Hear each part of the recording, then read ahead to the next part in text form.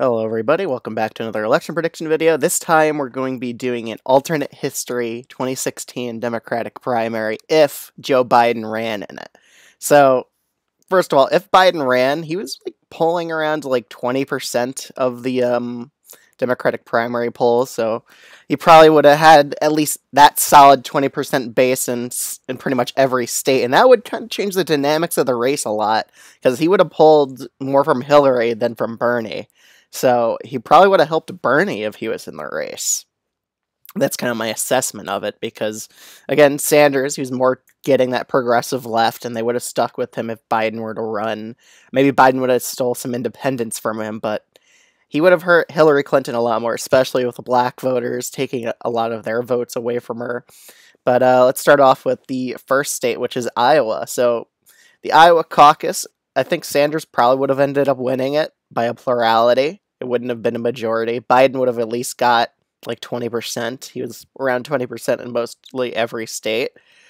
Sanders, he probably would have got around 43%, so he would have won it by a likely margin or so. Hillary would have got the rest.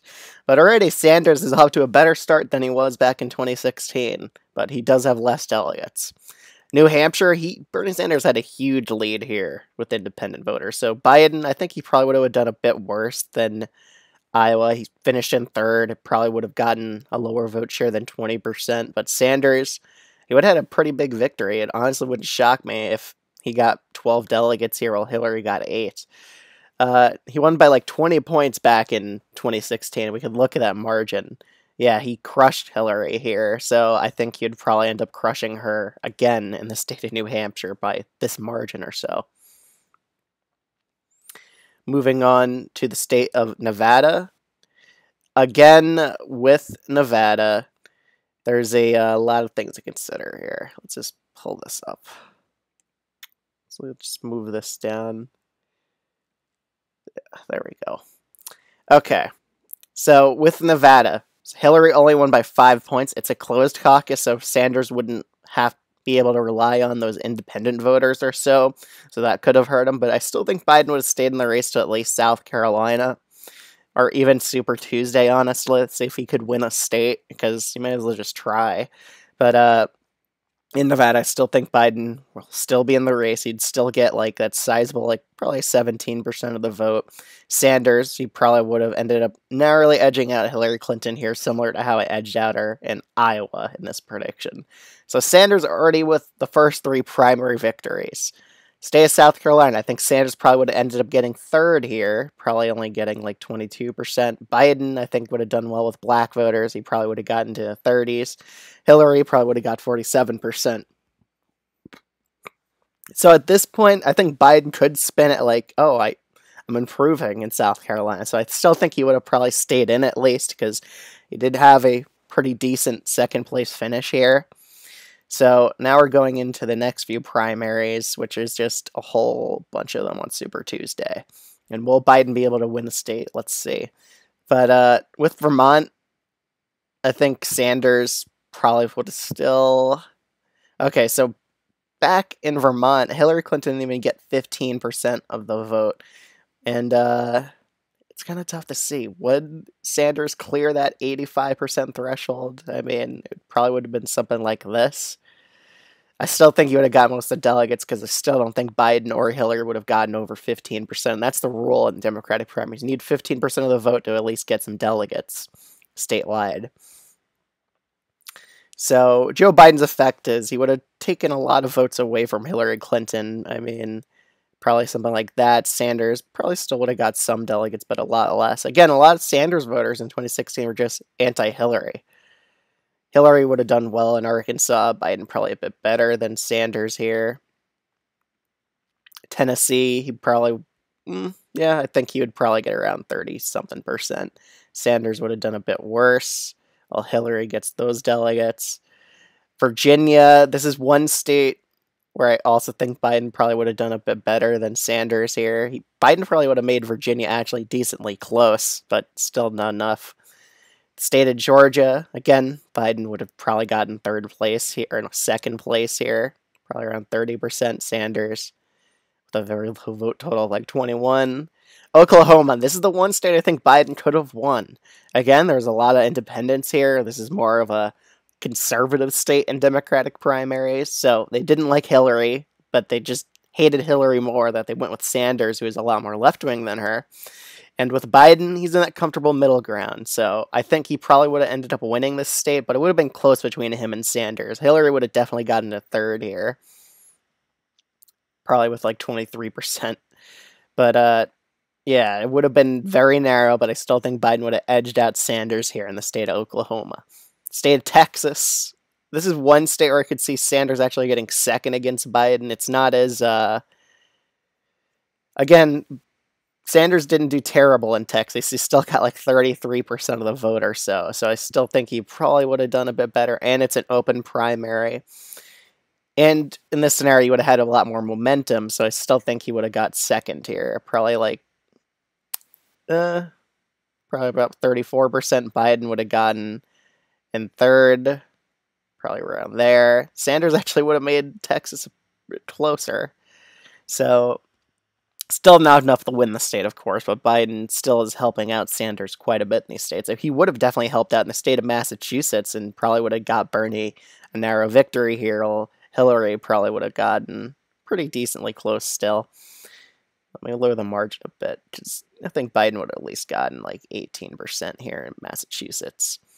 In Colorado, it's a caucus here, so I think Sanders probably would have dominated still.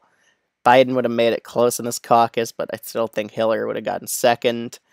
Again, Minnesota was also a caucus state back here. Yeah, it was an open caucus, which is even better for Sanders. And let's see his margin there, 61%.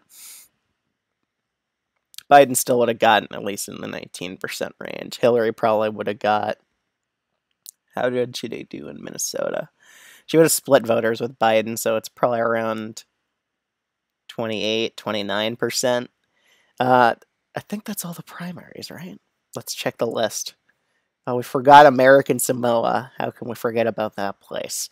Hillary probably still would have won. It was a closed caucus, but it wouldn't have been by a huge margin because Biden would have at least gotten one delegate there.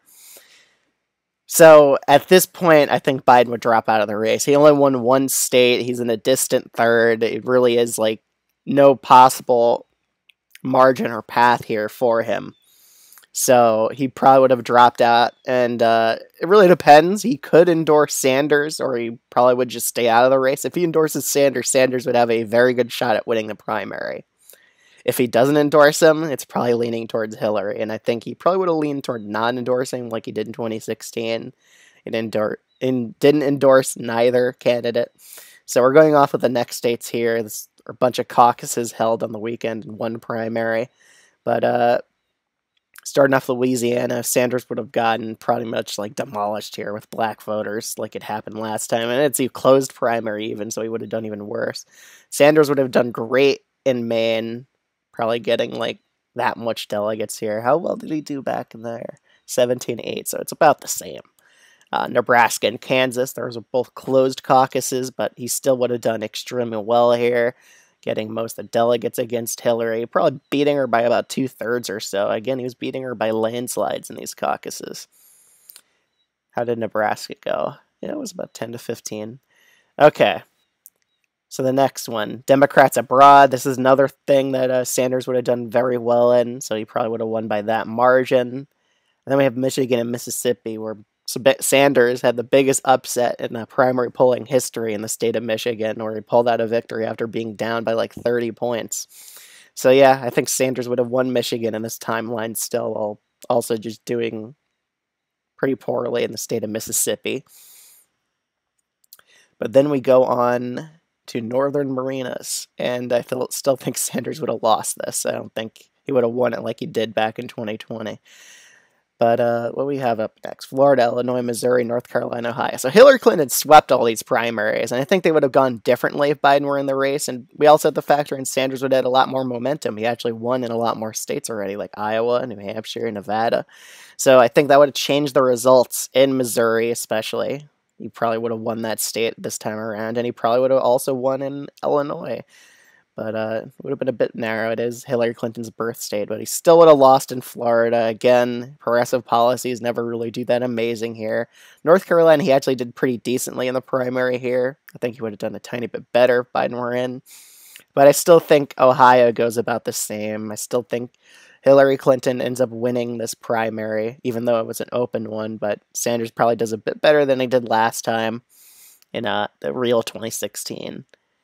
So then we have Arizona, Idaho, and Utah. Arizona is a closed primary, so Sanders, he would have made it decently close with the delegates, but still would have lost. But Utah, he actually crushed it against Hillary here, winning like nearly 79% of the delegates or something. So again, I think he would have crushed it in those states. Moving on, Alaska, Hawaii, and Washington, and they were mostly just caucus states, so he was crushing Hillary Clinton here in these caucuses, getting like 79% of the vote, breaking about, how well did he do in Hawaii? That's, wow, 17-8. It's pretty impressive.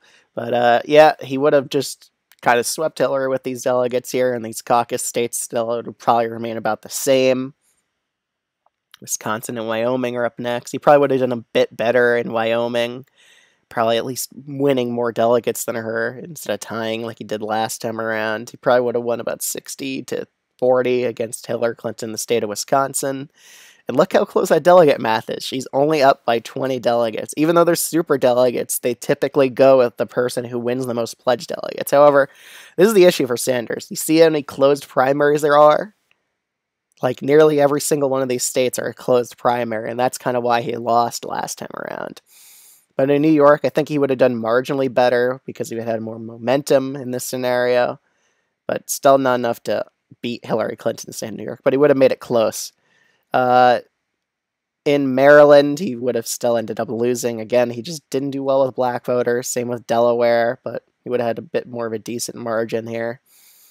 Pennsylvania, it was a closed primary, which is why he lost pretty badly here. So I think I'd put it a bit better because he would have had more momentum. But I think he would have still won Rhode Island, probably by a pretty decent margin. I actually think he would have won Connecticut here with a bit more momentum here.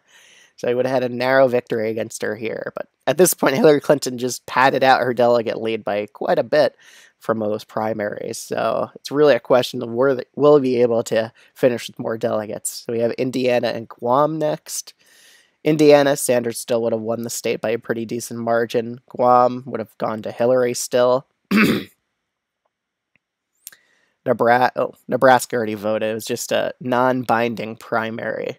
So we had West Virginia, Kentucky, and Oregon. I actually think Sanders would have swept them all. Again, Kentucky, he only lost by 1,000 votes, so with more momentum, he would have won that state. West Virginia, he actually did pretty darn well in. Oregon, I think he would have done pretty well in as well. So again, it's making a close race, and the last few primaries are approaching. Virgin Islands and Puerto Rico probably still would have gone to Hillary Clinton. She would have won by pretty much a landslide in Virgin Islands. Puerto Rico, Sanders would have done a bit better, but not by much. Hillary Clinton just had a pretty good appeal to Latino voters. And we're up with the last few primaries. New Jersey, it's a very machine politics state. And they were pretty much lined up behind Hillary Clinton, the establishment, so I think she would have done pretty darn well in New Jersey. However, I think a few things changed. South Dakota and New Mexico, Hillary Clinton barely won these states, so with more momentum behind Sanders, I think he would have actually pulled off a narrow victory in South Dakota, narrow victory in New Mexico. He nearly won them in the last time. He would have done well in Montana, and of course would have done well in North Dakota as a caucus state. We could see just how close these states were the last time around. Wow, 13-5 delegates. So he would have done a lot better in North Dakota than what I'm giving him. We just fixed that margins. So the state of California, I think he actually probably would have made it extremely close, if not even won it against Hillary Clinton. Because, again, you look at the map, and he would have a lot more state wins here. So I think he would have probably had a bit more momentum here. I think he probably would have had a super narrow victory against Hillary Clinton here. Again, she was very good with Latino voters, but it still would not have been enough to beat her in pledged delegates because DC's right up next. And, again, there's a lot of black voters in this district here. So Hillary Clinton probably still would have won the primary. She had more pledged delegates than Bernie Sanders, and the super delegates, they would probably follow in favor of her. So it'd probably be something like 24-13 to 2021 or something, the super delegates. But if Sanders had a majority of those pledge delegates, he would have won. So let me just go back to see what it would look like just with solely pledge delegates. So Hillary won with like, let me do the math here. Something like 80 or 70 delegates of a pledged delegate margin. But again, super delegates would have gone to her pretty much massively here. So Sanders still would have got some super delegates, probably like 20% or so. But Hillary Clinton probably still would have ended up winning the Democratic primary if Biden were to run, but it would have been a much closer race. The only difference is if Biden, when he drops out, he endorses Sanders. That's how I could see Sanders actually winning, but I don't think he would have done that. He didn't do that in the actual 2016. So this is how it would have shook out if Biden ran in the 2016 Democratic primary. It would have been a lot different. Sanders would have done a lot better because he would have split the establishment vote with Hillary Clinton. And she would have split the black vote with Hillary Clinton early on, too, which would have helped Sanders in a few states. But other than that, that's what the 2016 primary would have been if Biden were to run. He would have won only one state. Besides that, if you like this video, let me know in the comments down below. If you aren't subscribed already, highly recommend doing so. And yeah, see y'all in the next one. Thanks for watching.